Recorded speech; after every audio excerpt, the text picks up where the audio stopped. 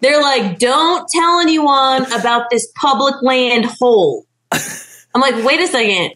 If you're still fishing holes, you don't know how to fly fish. You don't know what fish you're doing. Like, get off me. Also, it's public land. They paid for it. Yes. So get out of here with that. This is the Aptitude Outdoors Podcast, where we interview conservationists, hunters, anglers, and outdoorsmen and women to bring you the greatest stories, information, and advice from the best in the world. All right, everybody, welcome back to the Aptitude Outdoors Podcast. Thanks for tuning back in. Today, our special guest is Erin Crider. She's the owner and founder of Uncharted Outdoorswomen, an all-woman guiding service. And she also is the only female duck hunting guide in the Rocky Mountains, which is insane to think about. So we learn her story, how she got involved in hunting and guiding, and what struggles she had to overcome. Hope you enjoy this episode. Let's dive right into it. But first, a quick word from our sponsor. I'm a huge fanatic for handmade, high-quality leather and canvas products. In my opinion, they last longer, hold up better to the abuses of travel, and honestly, they just look really cool. That's why I use Badger Claw Outfitters. They've been making handcrafted products for hunting, camping, and travel since 2011, and that's right up my alley. Best part is they're made right here in the USA and are guaranteed for life. They've got everything from gun leather, belts, custom knife sheaths, wallets, duffel bags, leather and canvas pouches, everyday carry items, and more. Badger Claw Outfitters, made in the USA, built for the wild. There's been a lot of new hunters getting into hunting, especially since from everything I've heard through when COVID went down and all that, a lot of people kind of took to the outdoors, which is great. But for people who have traditionally hunted for a long time, they're kind of angry about that. And I don't really have a problem with it at all. As someone who started hunting in the last 6 years, I'm totally for it. For more than one reason. Getting people outside is great. Getting more hunters out there, contributing to conservation is great. All that stuff. Is that a problem that you have as a guide business, and especially running all female guides? I'm sure it's even more of a hassle for you. Oh, yeah. I mean, people love to hate on us on social media for getting more people into the outdoors. Mm-hmm. But, I don't really like selfish people anyways. So if they're worried that someone else that hikes 7 miles in and is also equally as deserving and paid just as much money to be there, if they feel like they're more entitled than this new person, well, I hope that new person gets their elk or their bear or whatever they're doing, ahead of the veteran person who's got the ego. So we definitely encounter a lot of those kinds of people outside as well. And it's not fun. It's actually another reason we don't wear pink. A lot of women don't want to wear pink in the outdoors because it's fine to be seen, but we don't be like, oh, hey, and I'm a girl out in the middle of nowhere, We'll stick to our orange. It's like 1 in 4 women have been domestically abused. So and here we are putting guns in their hands for the first time, since. Oh, good. So it's to have that other new hunter out there paying just as much as a veteran hunter. It's very empowering, and it supports conservation, and it supports public land, which is decreasing. So the veteran hunter's favorite hunting spot might be owned by some billionaire next year. Yeah. So better also believe to get more women and other unlikelies in the outdoors. It's funny you say that, because my wife and a lot of the friends I have locally who are women, they're like, yeah, I just love going to the store and I have 3 options of clothing to pick from: pink, off purple, or gray. They're like, it's really what I love. All my shoes and everything to be matching. And it's funny, but it's not funny. It's there's 3 colors for women to pick in the outdoors. Teal, yep. I guess, too. Teal's a big one. Yeah. Yeah. They love to sell you guys teal. So you're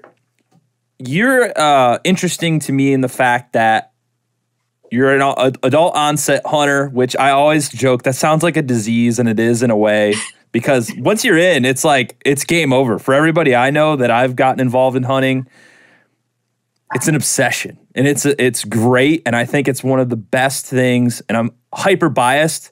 Hunting for me has changed my life in so many ways, And I think it's just one of the best things you can get people involved in. How did you get involved with hunting as an adult? Because it seems like a lot of people have a lot of different stories, but it just kind of becomes this thing that we all are like, I think I need to do this. It feels like the right thing, at least for me anyway. Yeah, it kind of happened naturally. I mean, I've always been pretty avid about fishing, whether it's with a spin rod or fly fishing. Now it's mainly fly fishing. And seeing those ducks run around and hearing the way that they communicate with each other and seeing duck hunting videos and how they come into the spread and decoy and how people will communicate with them to do that. That kind of blew my mind. So that's where I started when I was 30, was duck hunting. And it was easy with a shotgun. Well, let me take back that it was easy. Actually, nothing about it was easy, but you don't have to have like the best aim, right? Like you're going to go out there, you're going to see some birds, hopefully, and you're going to take a shot at them. You know, it's not like the other kind of hunting that we've got right here in my backyard where you have to buy like a $2,000 like mag rifle and then drive up this rocky mountain and then trek in. And I'm like, I had knee surgery. I don't plan to do that again. You know, I needed something easy. Wake up early, sit in a blind on the river. Like I was already pretty much there. So it's just kind of like the next step. But yeah, finding someone to take me was pretty tough, which is why I became a waterfowl guide. So that is all I do is take brand new, usually women, a lot of unlikelies, but usually women come out and they're just trying to get their first experience without getting yelled at. I definitely was yelled at the first couple times. So I just started yelling back, but hey, it got me in there. Then I just hunted private waterfowl areas in Northeast Colorado and then in the mountains and kind of all over. Got bullied, shotguns waved in my face by other hunters. I feel like it's just so true that waterfowl guys are just like the scum, or not guides, waterfowlers are like the scum of the earth. Like if you want to find the worst kind of hunter out on public lands, I guarantee it's a waterfowl dude. And like they've taken my reservation that I booked online right out from under me, you know, on Thanksgiving. So it's just, yeah, they're the worst. Pretty shitty. That's messed up. Yeah, we have some public. I mean, we have pretty good public hunting, duck hunting up here where I live, and I have never once seen a woman out there hunting ducks ever. Which, I mean, I'm more than willing to take anybody out there and do that. I'm not a guide or anything, but I just love waterfowl hunting. I got my first waterfowl hunting experience last year. And, you know, one of the things that, like in the Midwest here, it's all like deer hunting. That's like the thing. Deer. It's what I learned on. And it wasn't that intimidating because it's just, you're on dry land, so that's easy. You can pretty much go anywhere and hunt a deer. They're pretty big, so even here, if they're 30 yards away, you really still don't have to be that great of a shot with a gun. So it's like a low entry, and you know you can get anything at Walmart. But I was always put off by duck hunting for a long time. I would say 6 years almost, because it's just everybody says how expensive it is, how you have to have so much equipment, and it's really not true at all. I've found it's really simple. The concept of duck hunting is simple. In practice, it's not as simple because ducks are a different ball game just because of the way they are. So what are some to like new hunters out there who are intimidated by duck hunting, as I was? What's the bullshit and what's the fact? That's what I'm always interested in. So like any hobby, you can spend as much money on it as you want, right? But really, all you need is 6 scared little mallard decoys here in the Rocky Mountains. That's all you need. 6 little scared, right? Just bunch them all together. Sometimes it gets so cold here, I put them on the bank. So you technically, you don't even have to totally get in the water if you're trying to figure it out, unless you actually get one, which is great. Then you got to get in the water. Yeah. But I was hunting a lot of warm water sloughs that weren't very deep. I don't have a dog, and I'm 5'2" on a good day, on a tall day. So just getting some muck boots and getting out there, and on public land anymore, I was starting to go in the afternoon. The ducks are patterned. They know there's a bunch of people out there in the morning, but in the evening, no one's really out there. Mm-hmm. So you get out there and just even seeing them work, even quacking at them, whether they run away or they come on in. That's pretty cool. And I started with a cheap $10 double reed call, and I just learned the feeder call, and I just sat there. I did drive around quite a bit to see what the other ducks in the area were doing. So I would go over the bridges on the South Platte River and were they on the bank? Were they scared and all bunched together? Or were they really spread out and in the water and doing all of their things? Most of the time they were sitting on the bank. Mm-hmm. So you really don't even need super heavy decoys, like the cords that go to them. But being a woman, I did want a very specific shotgun that fit me, and that was expensive.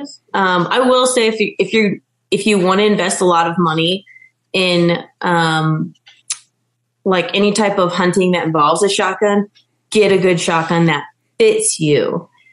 There's too many times that I have women in my blind that their shotguns are from dad, grandpa, brother, and they don't fit the same way. Their stocks are huge and they can't even pick it up, or it's a 28-inch barrel when they should have 26.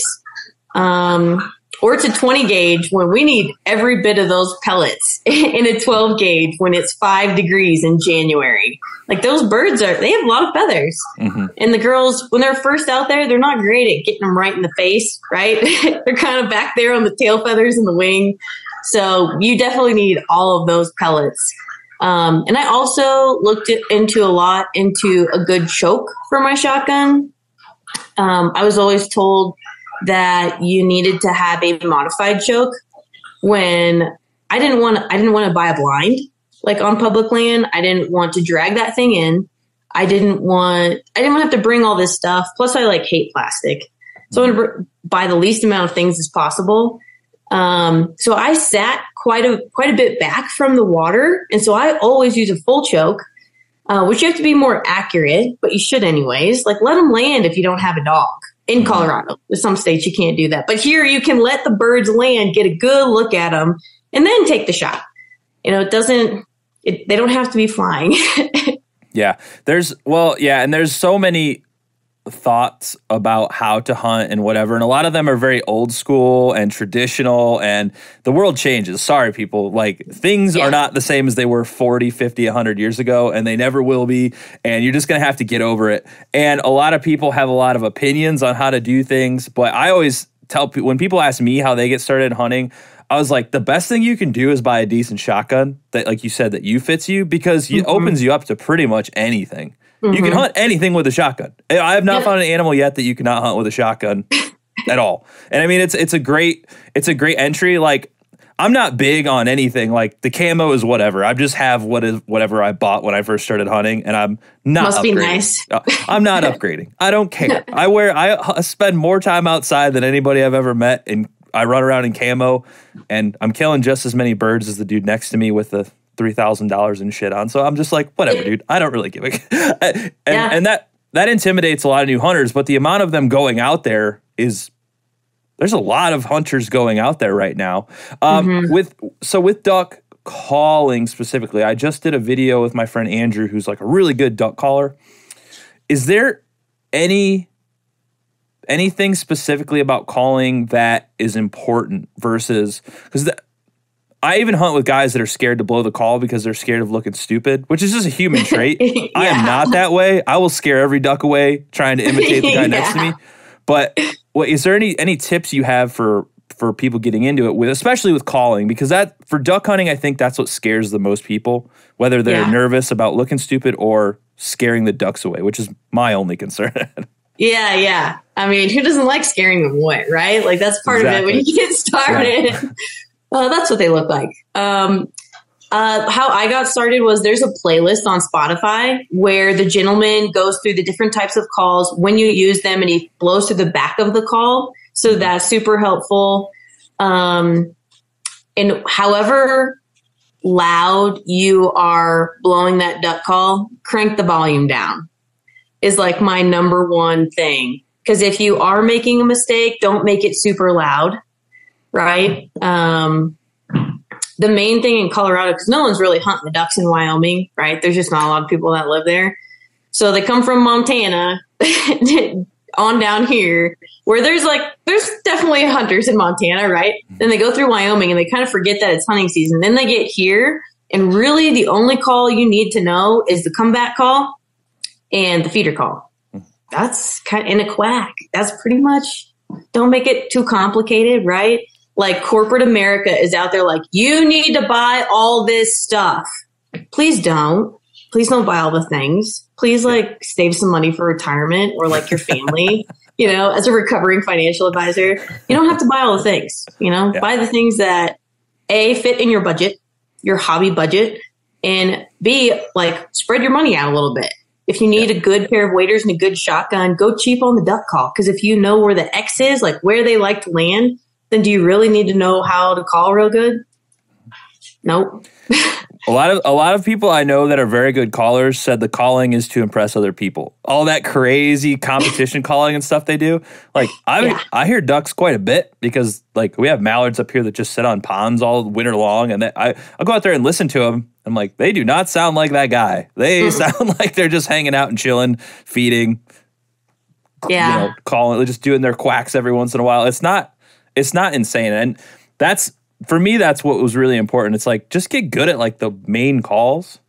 Mm-hmm. I mean, the way I look at this stuff is if your only hobby is duck calling or ducks, do whatever, go all in. I like to hunt everything. I'm out here during squirrel season, rabbit season, deer season.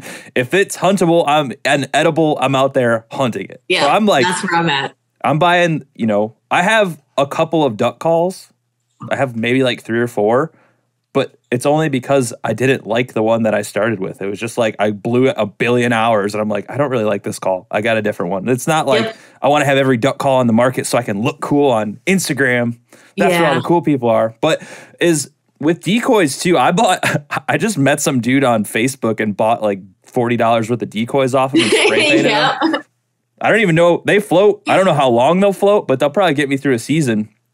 With decoys, do you think that the way they look is important, or is it more important that they're visible to a duck and in a position where a duck would likely fly into them? They got to be in the right spot. Like if the ducks are cold and maybe they're not in the water, then your decoys better not be out in the middle of the river, right? Because those ducks are going to be like, that's not real. I always like to throw in some geese, which I also got off Facebook Marketplace. The guy that I bought them from was very surprised to see me show up in a truck at his house to pick up decoys.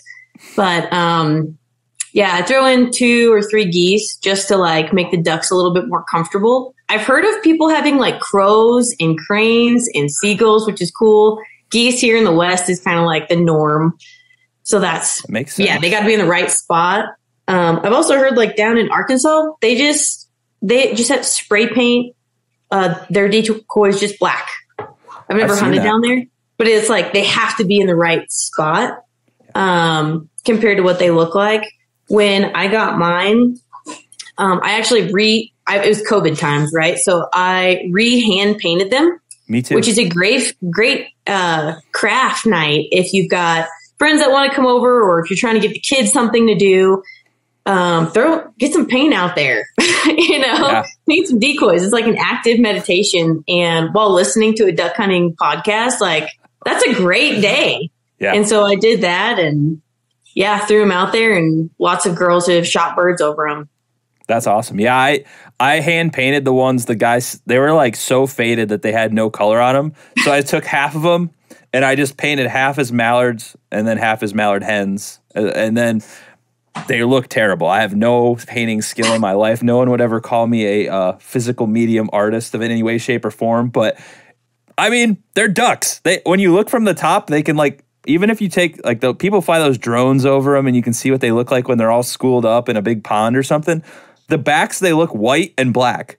Mm-hmm. When you look at a duck close, they're very beautiful. They have all these cool colors, but from above, they look like white and black. You can't tell the difference. So that's always my thought process too. I always am trying to think of like, how would the duck see it flying in it? What do they fly like 50 miles an hour or something insane? They just come hauling ass in. Well, and 80% of the action happens when it's still dark, right at shooting light, right around that time frame. So they really can't see, but I do like to hunt in the evening when it probably is a little bit more crucial. But yeah, they're coming in hot and they're either going to do it up or they're not. So, yeah. So why is it so much more difficult for women to get into hunting and fishing? From your perspective, I obviously do not have that perspective, and I'm a very bullheaded person. So when I decided I was going to do this, I was like, I don't care if anybody's helping me. I'm just going to figure it out. And I mean, I think you have to have that mentality regardless of who you are. But do you think it is more difficult for women because it's such a male-dominated industry? Is that definitely? And I walked off Wall Street, right? Like the egos are bigger without the money, which is really weird. And like these guys aren't curing cancer or HIV or like, fixing world hunger. So I'm like, what is your ego about, man? Like I definitely get bullied. Like, where are your pile picks? I'm like, these are first time hunters. It's a blind full of girls. You got to pick like that. It's definitely hard because, well, in Colorado, I called a number of outfitters in the Northeast section, and none of them would even take me because I was a girl. Happy to take my husband. They called him back. He left the same voicemail, except way worse. And they called him, but they wouldn't call me. I've been left at the truck before when I got there. So that's like there's not another female waterfowl guide that I can find in the Rocky Mountains. So I really was relying on my network to take me hunting. And also when someone takes you hunting, like fill up their gas tank, or your gas tank, don't make them pay for anything. Make it a day for them. Bring the food, bring the cold beverages, or hot beverages, bring everything you can, be prepared and don't be late. Never be late. But to find another woman that would have taken me would have been a lifesaver. And that is why I started Uncharted Outdoorswomen. Is I needed it back when I was learning, and I could have fast tracked where I was and not had shotguns waved in my face and not be begging for people to go with me at 4 a.m. to be in the parking lot. But also it's hard for women to get into it because there's just not a lot of clothing brands that can afford to create a size for each way that we come. So you got to be out there in something that's comfortable. If something's too tight or something it feels baggy or you just don't feel good in it, it's not going to be a good day. So you'll see a lot of women wearing Sitka, which men hate on. But you know what? They're out there making it. They're trying. They're investing in it. They put no women in their brochures, which drives me nuts. But it's good stuff. Like if you have broken every pair of waders except waders made of Gore-Tex, then you got to invest in the Gore-Tex waders because you're a shenanigator like me. Like I'm tearing those things up. Yeah. So yeah, you got to find things that fit. It's hard for women to find things that fit, but there's fortunately becoming more and more opportunities to find companies that are invested in fitting women specifically. But we just come in so many sizes. Like coming from a business perspective, it's going to take a lot of money. Yeah. Surely someone out there is super passionate. Because I own a lot of women-owned brands because they're women-owned. I'm all about supporting women. And when you get to meet those women, they have the same story I do. No one would take them. Nothing fit. It sucked. And now they own a company. And here we are. Yeah. No, that's great. And I think there needs to be more people who are willing to fight that battle because yes. I mean, if we're going to be honest about it, dudes don't give a shit. They're out there doing what they're doing, and I go out of my way to try and help anybody who wants to get involved with hunting because it's such a pain in the ass for me to get started as an adult. And I have nothing going against me. I'm just an average white dude that was like, hey, I want anybody to take me hunting. And it was still a huge pain in the ass. I can't imagine how much harder it is for you coming into this, people telling you get the hell out of here, which sucks.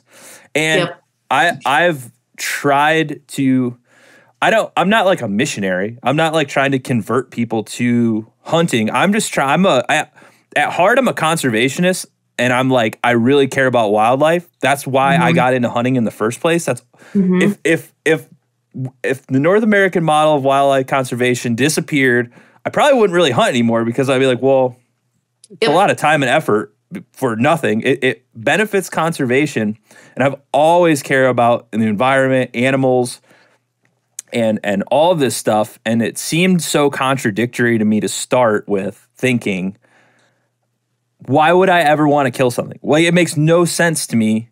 And then I started understanding conservation more than just the word. It's very like bastardized in how we talk about it nowadays, and like this true meaning of how it's specifically in America.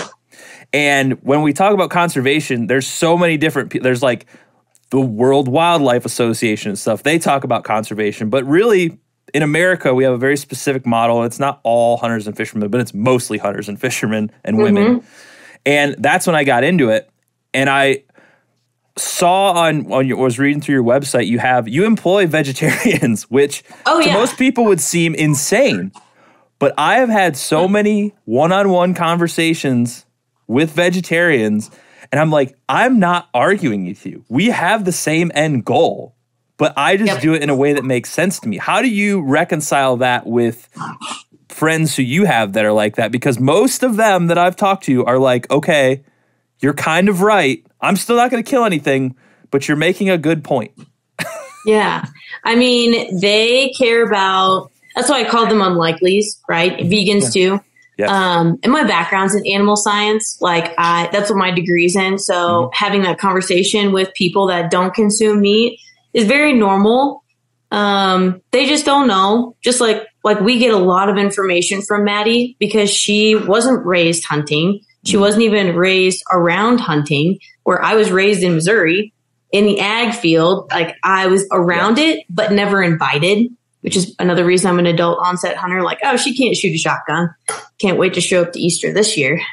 But anyways, if you've also noticed that a lot of people that complain about hunters are also women, and they were never invited to the conversation. Like, they weren't given the opportunity to ask questions without being bullied by grandpa, by dad. Don't worry about her. It's like, no, she's got an honest question. And now when they come to us and ask honest questions, we give them very honest feedback in a very respectable manner, because that's their choice, right? But man, we hand a lot of vegetarians weapons. So they do. It is a very spiritual experience for them, as it is for all of us. I think it's a misconception that, here it's the backcountry in Missouri, it's just the Midwest. So I saw a lot of deer get shot legally or not legally from a truck. And I was like, oh, this is not, but then you move here and it's like, oh my gosh, good luck getting a deer, right? Like, we're not successful that often. When I think that they think that we are successful and that they don't understand hunting seasons necessarily. A lot of folks don't understand that we are actually eating these animals. Like, my husband and I don't buy meat from the grocery store. Actually, false. He bought chicken the other day and immediately composted it because he was like, this tastes awful. So it got him spoiled. But he also doesn't hunt. So, but having those conversations and just being very open to answering questions and not belittling them is definitely helpful. But having a vegetarian on our team has been wildly helpful, because she's like, hey, this is what that person's asking, and I'm like, oh, okay. Cause I'm thinking something else. And she teaches our archery clinics. Like, she loves shooting boars and turkey, like the 3D decoys with her bow, which I can't shoot very well. So, but it's just been great having so much diversity on our team, because there's very few of us that can do everything. So we're all exchanging information, and you can have an honest conversation with your teammate about animals' rights and conservation and where your food is coming from. Amazing things happen. Yeah. And it's funny, because that's the argument I always make, is like, we are arguing the same thing. Yes. We're arguing the same thing from different sides of the coin, but it's still the same coin. Like our viewpoints aren't that different. And I think what I've found over these hundreds of conversations that I've had with hunters, new hunters, old hunters, vegetarians, all these people, is the hardest part I think the non-hunter has with the hunting part is the death. That's the only thing that really separates a vegetarian or vegan from a hunter, is the extraction of that resource with your own, like, you killed it. And that was the hardest part for me when I started, was like, that's a weight on you. Like, even as a person, you often view yourself as apart from the like world as a whole. Like, we kind of think we're this special thing, whereas like we're all part of the same system at the end of the day. And even though most of us don't grow up seeing death in any capacity, that was always the weird part. But I think once you experience that one time, you'll know whether it feels right or wrong to you. And that's what I've explained to a lot of my friends, is like, I'm not saying that you have to go hunt. If you want to go hunt for the first time ever, I'll take you and I'll explain it to you, and I'll find something where you can be successful in, like, even if it's small game. And I was like, you have to go into it knowing, though, that once you pull that trigger, you are making a decision to kill and or potentially fatally harm an animal. And it is now your responsibility to make sure that ends. And then, so they're like, I'm like, so just if you're going to pull the trigger, be confident in it and pull it. If you're not, do not pull the trigger. Give it to me. I will do it. And I think they're more comfortable with that. I don't know anyone that's like, oh, I love pulling the trigger on an elk. You know, I don't know anybody that would say that. That's like the worst part, right? But that's how you feed your family. And an elk here, if you're in state, is $40. $40, all that meat, hundreds of pounds for $40. That's, how people are saving money too. So, Hey, what's up, everyone? James Appleton here, co-founder of Absolute Aid. Welcome to the Seek to Do More program. This program will help you help yourself by developing the daily habits that will elevate your entire life. Over the next 30 days, you'll complete the doers list every single day. And the doers list includes 1, do something physical. 2, follow and stick to your diet of choice. 3, read a real book. 4, further your education on purpose. 5, dedicate time to your spiritual life. And 6, dedicate time to your hobbies. So if you're ready to take a structured, proven approach to build the daily habits that will allow you to get the most out of yourself, your time, and your life every single day, the Seek to Do More program is your blueprint. So make a choice, commit to yourself, sign up below, and let's get started. Another thing that I've noticed that I've also had a hard time with is I was very, very intimidated for fly fishing for a very long time. Like, the first time I went fly fishing was like 2 weeks ago. And I don't know if it's just like the fly fishermen that I've met and know are like pompous dickheads, or I don't know what it is. Because I have a hard time explaining this to a lot of people. I came up with this podcast talking to probably some of the most philosophical and like very well-educated hunters and fishermen and women out there.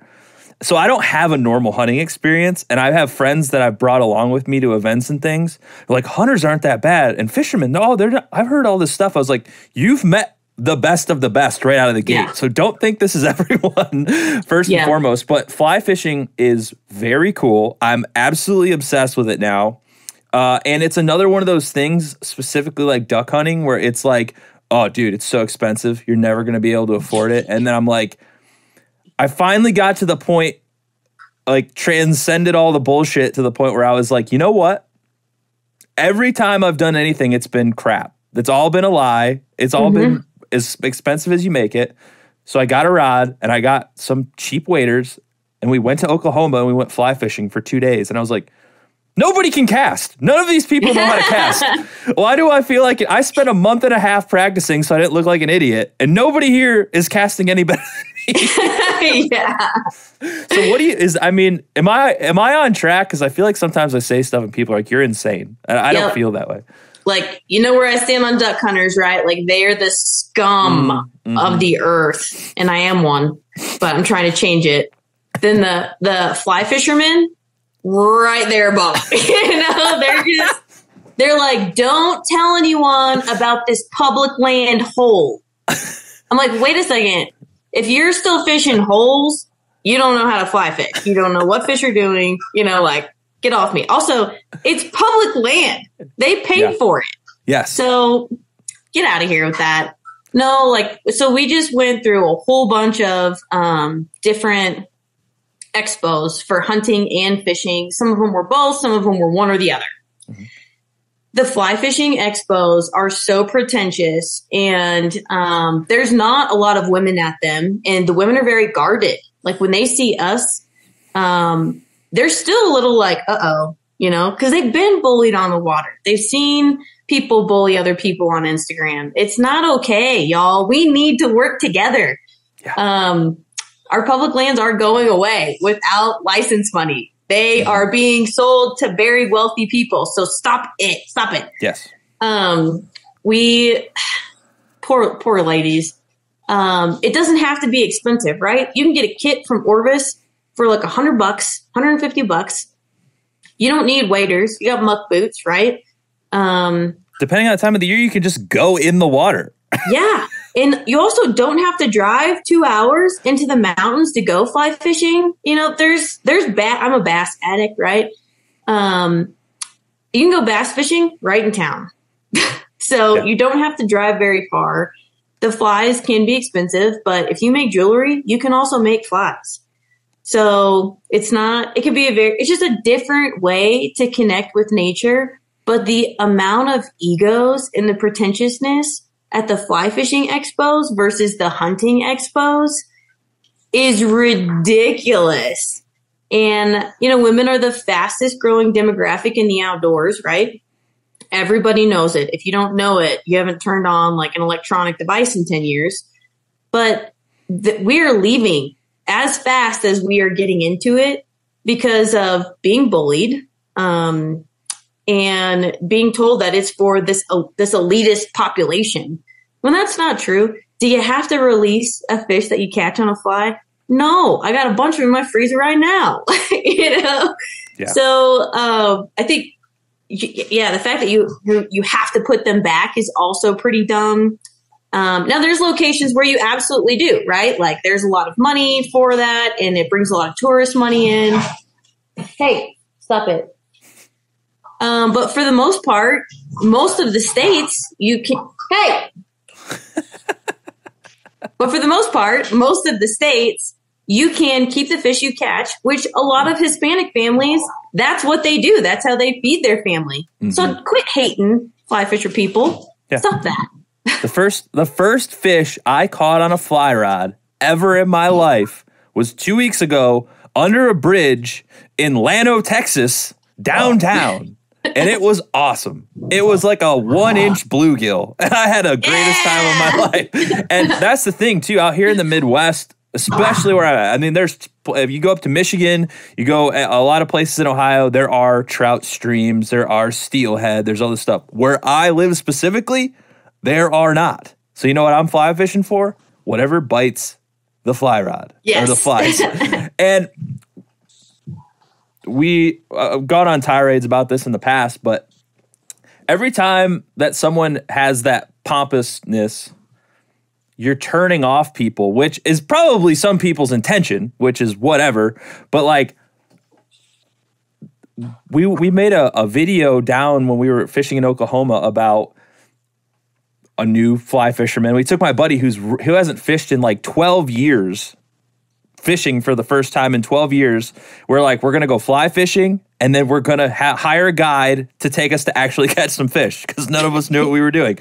And the looks we got casting Zebco spinner rods with power bait on them for trout from all the fly fishermen standing next to us was hilarious. And I'm not a small person. I'm like 6'1", 260. And I'm just like, this is cracking me up, because they got their like $400 Orvis rods. And I'm like, dude, we just limited it out in 5 minutes. These dudes haven't caught a single fish. And the premise is hilarious, because I mean, if that's your thing, that's fine. I don't care. But like, I was dying on the inside knowing that it was crushing these people's souls. Yes. That I limited out in 5 minutes on power bait. Like, I don't know. I think that stuff, I'm just a rebellious person by nature, and I think that stuff is hilarious. But like, the pretentiousness of a lot of this stuff just drives me insane. Mm-hmm. It really does. You and me both, man. Yeah, it's the only difference between fly fishing and spin fishing is the connection with the fish. You're just connecting differently. Yeah. That's pretty much it. You're using a little bit less plastic, but dang, fly fisherman, you got to buy all this other stuff. It adds up. Yeah. You know, I'm ready to switch to just a JanSport backpack. $10, you know, back to school sale. I mean, it doesn't matter at the end of the day. We, as conservationists, the egos need to go, which they never will. But we need to stick together. Like, we need the license money. Our Our rangers need to be paid more. Our public lands defenders need to be paid more. They're leaving too. You know, we need them. And you know who's spending a lot of money on traditional fishing tackle? Everyone. Yeah. That's where everyone gets started, right? I'm not buying my nephew a $200 fly rod. He's going to break it in 15 minutes. I've seen him break 20 rods already. But I won't give up on it. Still breaking rods. Yeah, me too. Yeah, that's a whole other story. So as like environmentally minded people, I get that vibe that we're on the kind of that same page here. I'm starting to get really jaded with the whole outdoors industry as a whole. I came from backpacking. So like I've done long distance. I've done a lot of stuff out there, just like time in the outdoors. I have a ton of time out there. That's what eventually led me to hunting and fishing as an adult. And I saw this insane consumerism mindset in the backpacking world that completely drove me insane. I was like, dude, this backpack I have that I've used for years has thousands and thousands of miles on it, and it's perfectly fine. And I see people out there dedicating their entire life to buying as many backpacks and tents and sleeping pads as shit that they can. And then I came over to hunting and fishing. I was like, oh, cool, some good old rednecks. They're just gonna, nope, same damn thing. And it's just driving me insane. Like, everybody's so hell-bent on seeing who can like swing their wallet around or likely their credit card around and buy the most dumb expensive shit. And then I talk to experts and they're like, yeah, I don't use any of that crap. They just send it to me. If I could go out and use whatever, as long as I'm fishing or hunting, I really don't care. And it changed my mind completely. I'm just like, I don't want anything to do with it. So I don't know if you feel that way, but it's become like, how can we commodify every single aspect of every single sport, hunting, fishing, lure on the earth? And it's just like driving me up the wall. It's almost like capitalism got us in this climate crisis. Whoa, no, you can't say climate either. People get mad about that too. Oh, I know. I'm like, bring it on. Yeah, it's especially expensive for women because most likely they're taking their kids with them. Mm-hmm. So if you teach mom something, then they're going to teach their kids as well, usually, right? Because that's usually who the main parent is too, unfortunately. But when it can be twice as expensive for women, and they do feel like they have to have all these things, and it's this big overtaking, and like to go anywhere to buy stuff for you, and even taking the kid to Target or the grocery store is a big deal, right? Mm-hmm. So once you start scrolling, right, and Amazon's like, oh, you need this, and you need this, and you don't need any of that. You don't need that. Get a rod, get some bait, get some flies, and get a backpack, and just like have your licenses, and then have a great day outside. Take some great pictures. That's what you remember. You don't remember those fish. You don't remember the fish. You don't remember what they look like unless you get them painted, right, or take a good picture again. But yeah, it's all about who you're spending time with on the water. And that doesn't usually if your friends will require you to have thousands of dollars of gear to fish with them, you need new friends.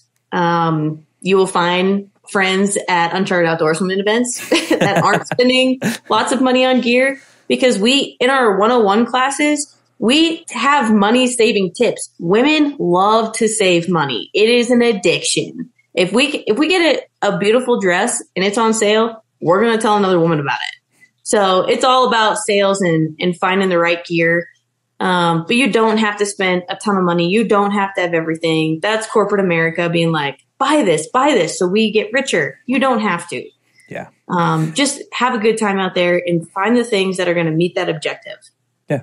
I mean, and you don't have to drink either on the water. You don't have to do that. Yeah. Sometimes. No.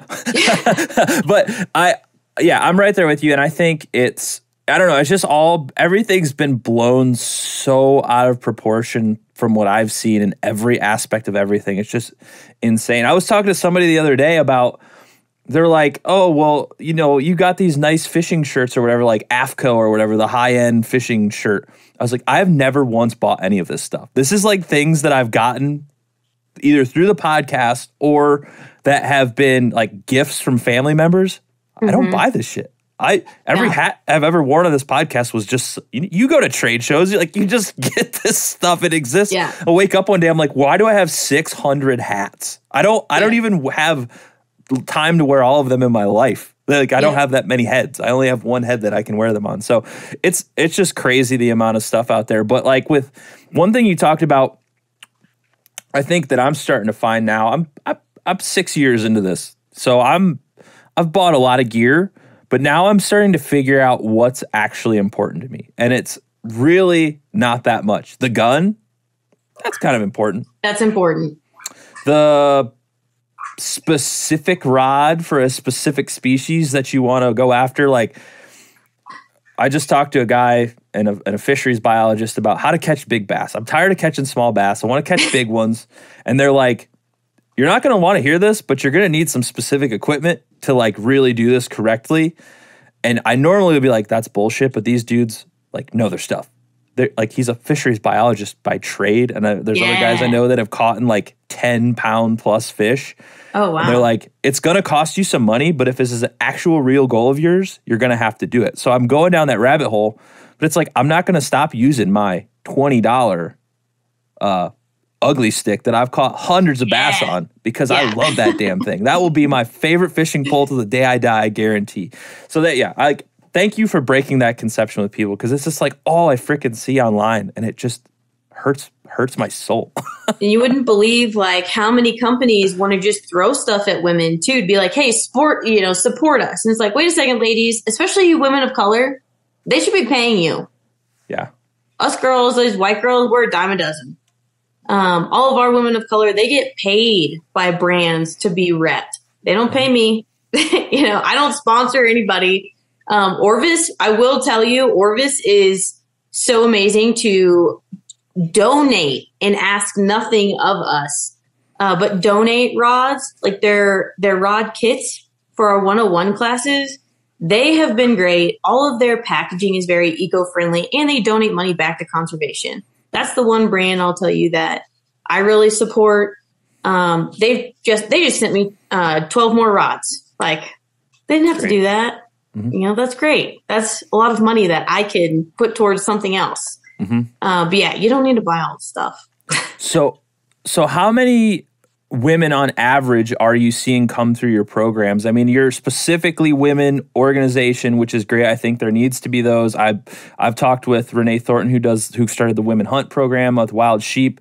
Awesome program, and I think it's really great to get people more comfortable. So, like, how many women are you putting through your programs, hunting, fishing, whatever, every year, approximately? So last year alone, we had just under 1,000 women come through our program. So they were learning how to shoot a shotgun. They were learning how to fly fish. They were learning how to forage, even though my attorney hates that I use that word. She says I can't. My liability waiver even says, like, if Erin used the foraging word, don't believe her. Any other F word she's open to, but not that one. Even learning how to hike, learning how to ID specific plants, learning how to scout for big game, shed hunting, regular spin fishing. Some women aren't brought into that. They want to know how to do it. There's a technique, right? Got to know where the fish live. This year we're hoping to get some big time permits and do a whole lot more where we can actually guide some big game hunts, but we're going to do a lot of mentored hunts this year because that's what our demographic wants now. And we're hiring guides and can we also talk about how guide is like such a weird, like there's such a weird tie to the word, hey, I'm a guide, isn't that weird? Yeah. But like, yeah, just under 1,000 women. And if it's outdoors, most likely we show horseback riding too. Most likely we, are doing it, except no snowmobiling, no ATVs, and no rock climbing. Can't do any of that. But everything else we do. Awesome. So we hire women based off of like what they're confident, like what their craft is and what they're confident in that. And then we're trying to close the wage gap because being a guide at a normal outfitter, the women, they might be on top, but as soon as they have a baby, they're sent to the bottom because you can't just call us up and we find a babysitter, the night before.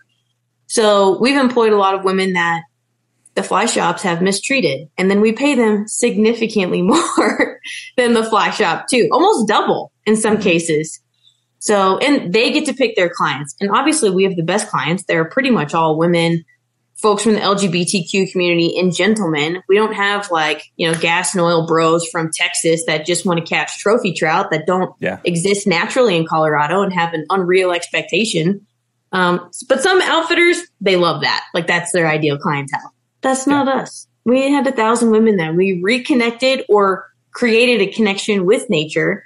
And now Colorado Parks and Wildlife has their license money to keep our land public and keep the habitat upkeep. Not saying that they're public or that they're perfect, but the money's there. And we are, as the fastest growing demographic, we're giving them that second opportunity to create connection with other women. Number one, learn exactly how to do it. You don't shoot deer from a truck like I thought you did when I moved here. It's not legal. And they get the education about conservation and why it's important and why these deer got to go and why the geese definitely have to go. Yeah. It's funny because I just got back from Texas, which is a whole different ball game when it comes to hunting and fishing. It's just a different world. Their whole model is different. Everything's different. And their guides are probably used to the guys you were talking about. Because they have no public land. Yeah, the oil bros who want to just shoot anything that moves, and they'll pay $10,000 to shoot whatever it is. And, we were at a conservation conference of like dorks like me who talk about why I like animals and not just wanting to blow their heads off. And we went out with a guide. We were supposed to do guided hog hunts, which is supposed to be like the easiest thing ever to hunt in Texas because there are a million of them. Couldn't find any hogs. So the guide's like scrambling. He's like, in his mind, he's probably like, these guys just want to shoot something. So we get out of the truck and I'm like, oh, cool, a hog. And like, I'm thinking like, I'm going to take this thing home. I'm going to eat it. It'll be great. And he's like, he gives me the gun. He puts that. He's like, all right, shoot it. I'm like, what is it? He was like, oh, it's a raccoon. I was like, I don't give a shit about shooting a raccoon. He's like, looked at me like I was insane. And then he's like, well, anybody else? And I'm like, dude, you have 4 people who are conservationists in this car. Nobody's going to want to shoot this raccoon. And everybody's like, if it's not hogs, they're not hurting anything. I don't really care. And he was like, didn't know what to do.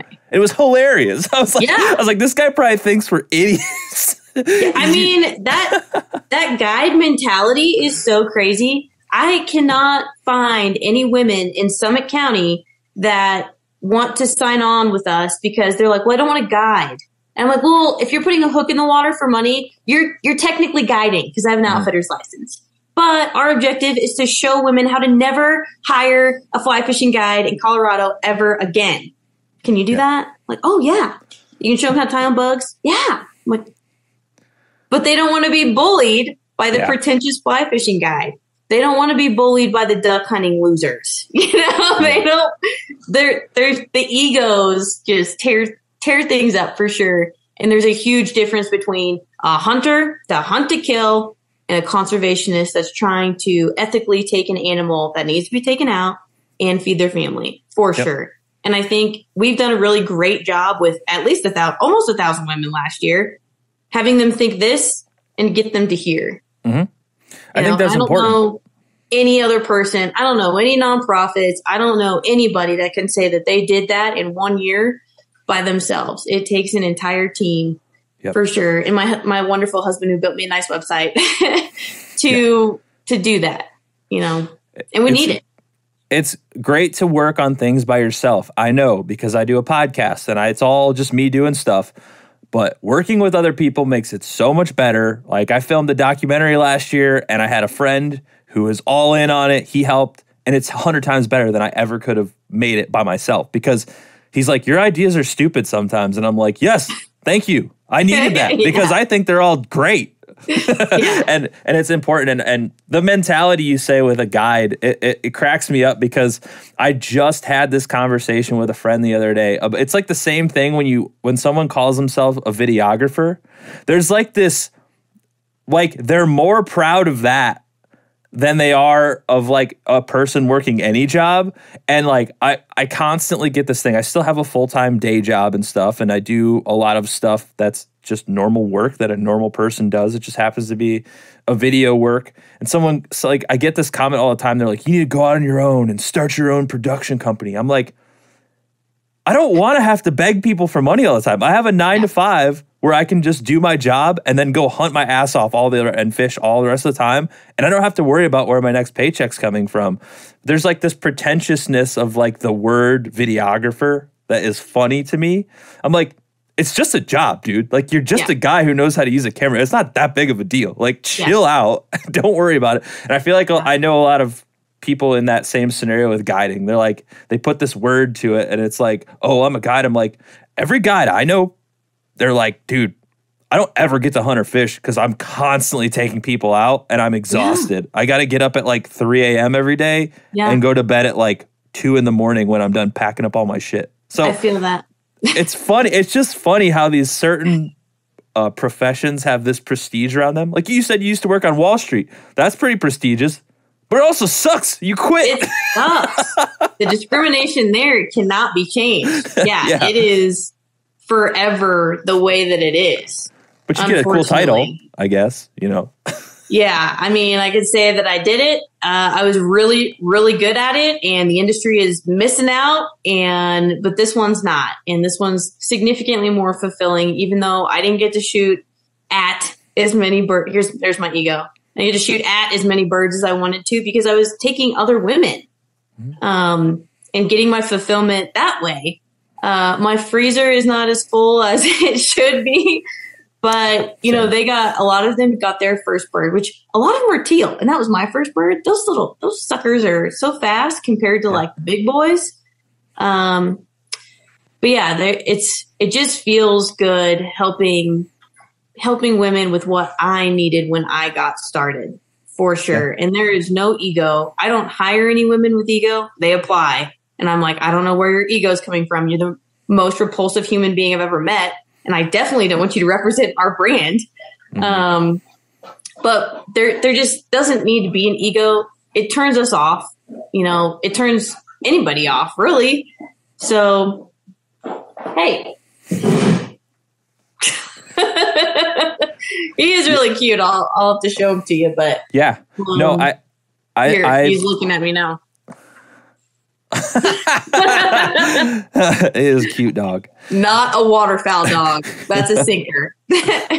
That's a whole different topic in and of itself. People with waterfowl dogs are very passionate people, and they have a lot of more strictness with themselves than I would, because that dog would not be well trained. It would just be running around causing havoc because I don't have the patience for that. But yeah, I'm the weak one for sure. I think what you're doing is really awesome, and I think that it is important for more women to get into hunting and fishing. Anything that's like dominated by one or the other of anything is just, it ends up being boring. Like, it's just the same shit over and over and over again. Like, I don't know any women around here that are interested in hunting. I know one lady that does hunt, and she wants to hunt by herself, and she doesn't want us hunting with her, which is totally fine and understandable as well. But I think it's I don't know, it's easier to get dudes into hunting because they're like, guns are cool. Yeah, I don't know, I'm not really that worried about it. But for women, it is difficult, and I'm trying. Like, guns are scary. Maybe we've had one pointed at us before. Maybe we've been abused and there's a gun involved. Yeah, It's different. And men, I'm sorry, they can't do it like we can. That's all there is to it. Yeah, we're not as men are not as don't have as much finesse. I feel like they're just kind of like, go for it, dude. Hell yeah, brother. That's the vibe. I mean, that's the vibe I put out. So, well, Erin, thank you so much. If people want to get involved with Uncharted Outdoorswomen, where can they find more about you guys? I know you're pretty active on social media and stuff like that. And if they want to come work for you and they live out where you live, or I don't know how big you guys spread out across the U.S., but I mean, wherever they can get hired, let them know, because it sounds like a great opportunity for a lot of people. I'm the founder of Uncharted Outdoorswomen. We are the only female outfitter in North America, and we operate in Colorado, Wyoming, Montana, and Oregon, and we're hiring. We create space for women and other unlikelies in the outdoors, and you can find us on UnchartedOutdoorswomen.com. We are on social media and Instagram, and we provide hundreds of opportunities for women and other unlikelies to learn and be educated in the outdoors, as well as do guided fishing and hunting.